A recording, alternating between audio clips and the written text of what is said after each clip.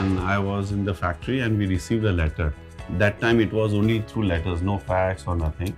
So letter came from Switzerland, from Pierre Cardin, that we are looking to start in India and we found your company, like with many designs and everything.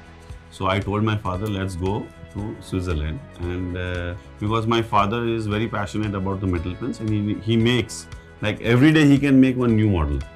So that is what Pierre Cardin is all about. It's about fashion and new models and everything.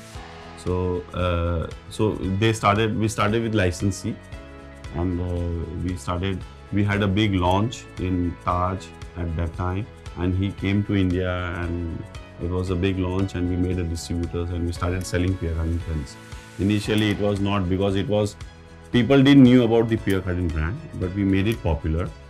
So in 2014 we bought Pierre Cardin brand for class 16, which includes stationery, pens, notebooks for Indian market, Indian territory. So it's registered in our name in Flair World Industries.